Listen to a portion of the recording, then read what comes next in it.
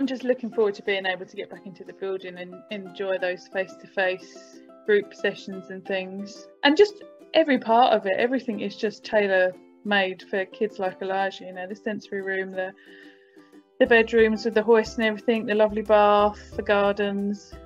It's all just, it's nice to go somewhere where you don't have to worry about fitting in.